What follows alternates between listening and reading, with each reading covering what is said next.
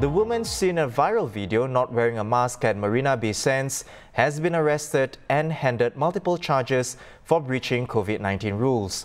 Phoon Chiu Yoke had allegedly failed to wear a mask on at least 4 occasions, the latest incident being just yesterday when she was arriving at the state courts for her trial.